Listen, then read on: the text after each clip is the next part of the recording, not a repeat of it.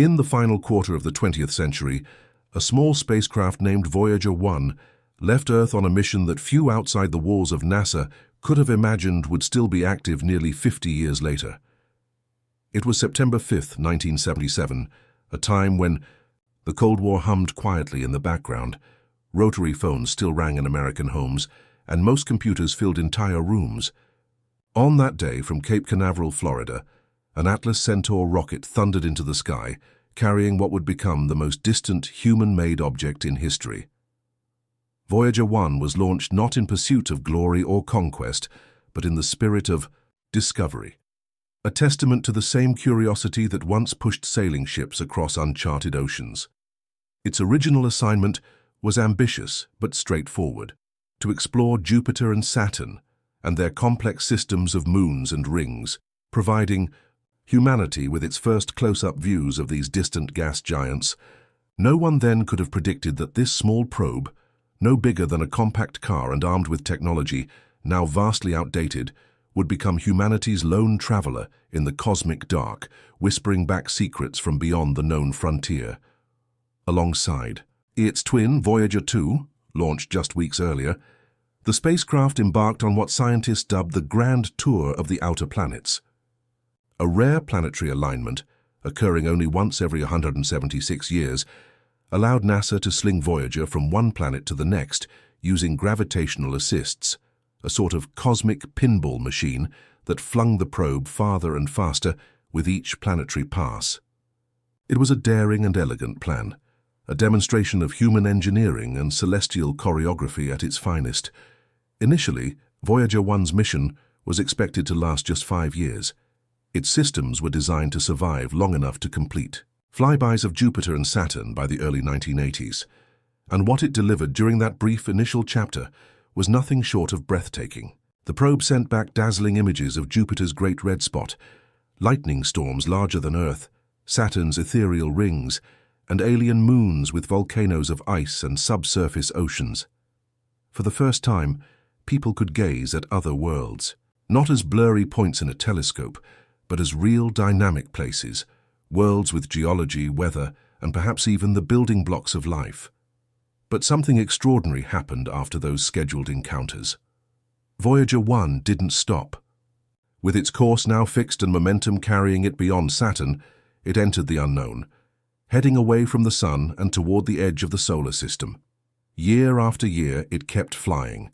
Decade after decade, it kept working. By the 1990s, it had become an aging marvel. By the 2000s, it was a scientific relic, still returning valuable data. And in August of 2012, something historic occurred. Voyager 1 crossed the heliopause, the outer boundary where the solar wind, the constant stream of particles from our Sun, meets the pressure of the interstellar medium. This crossing was more than a technical milestone. It was the first time any human creation had entered true interstellar space, a realm beyond the influence of our solar system. Voyager had become not just an explorer, but a pioneer in the truest sense. It now moved through a silent sea of stars, its instruments still operational, its antenna still locked on a distant Earth transmitting whispers from 14 billion miles away, a distance so vast that it takes light more than 20 hours to travel from Voyager back to us. Yet, perhaps, the most astonishing chapter of Voyager's story is the one now unfolding. Recently it began sending back signals, data that has perplexed scientists and sparked a global scientific investigation. Structured signals, rhythmic pulses, patterns that don't align with cosmic background noise, radiation spikes, or any known natural phenomena. They exhibit modulations, periodicities, and frequencies that suggest structure, not random static, not simple background noise, something organized. Renowned physicist Dr. Michio Kaku, who has long admired the Voyager missions, compared them to messages in a bottle cast into the cosmic ocean. But even he was surprised by these recent anomalies. According to Kaku, the nature of the signals is unlike anything previously detected. Not by Voyager or by any spacecraft in history. They don't fit established models of interstellar plasma behavior, nor are they easily dismissed as instrumentation errors. Naturally, scientists are cautious. Some theorize that these anomalies may be caused by turbulent pockets of space dust, or exotic magnetic fields that Voyager is now traversing. Others believe the signals could be evidence of previously unknown interactions with dark matter, the elusive, invisible material that makes up more than a quarter of the known universe. And then there are the more speculative theories. Could Voyager be intercepting data relays or navigational signals used by an advanced civilization? Is it possible that the probe has passed through a kind of galactic highway, a stretch of space utilized by intelligent life for communication or travel? No one is claiming direct proof of alien life, but the mere possibility, once taboo in serious scientific circles, is now being cautiously explored. And why not?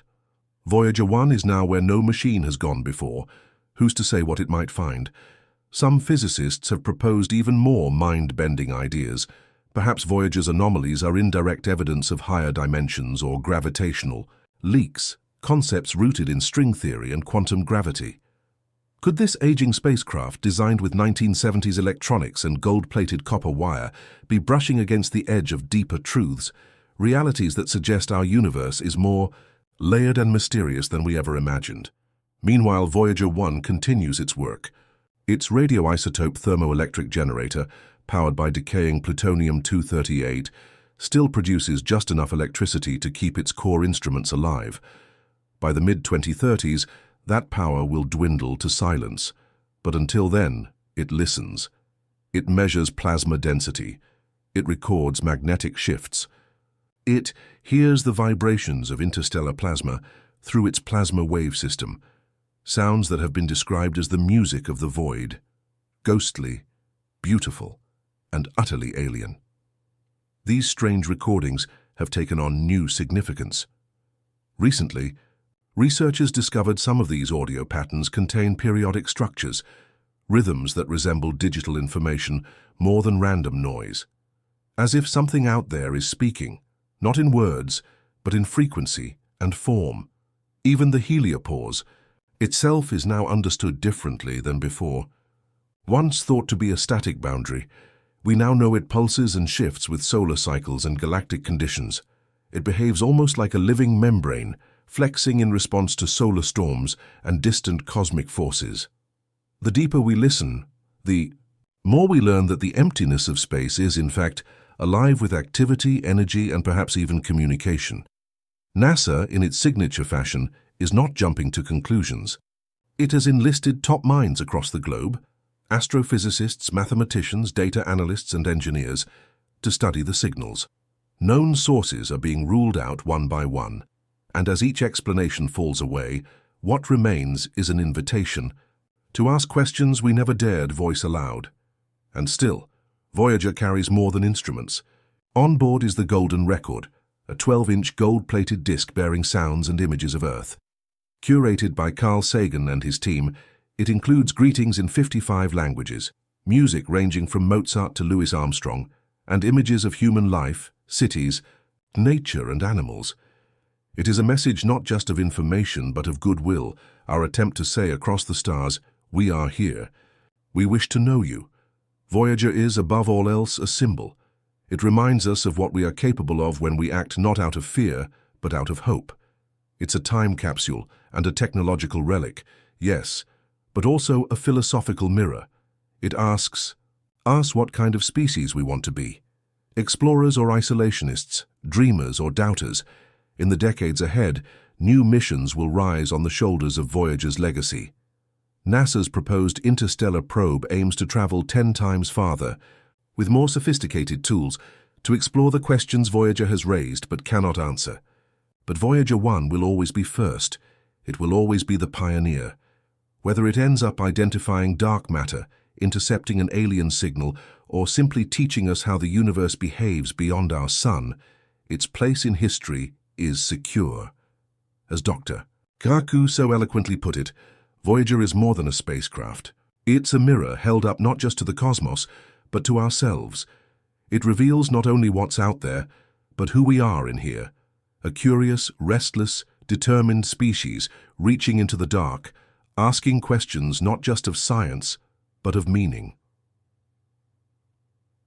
1.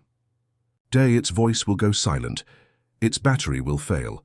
The last signal will fade, but its journey will continue. Voyager 1 will drift on for eons, circling the galaxy, bearing the echo of our civilization on a disk of gold. And even if no one ever finds it, even if it sails alone forever, its mission will have been worth it, for it proved that the universe is not only wider than we imagined, but more wondrous, more alive, and filled with more possibility than we ever dared to dream. And perhaps somewhere in the dark something is listening.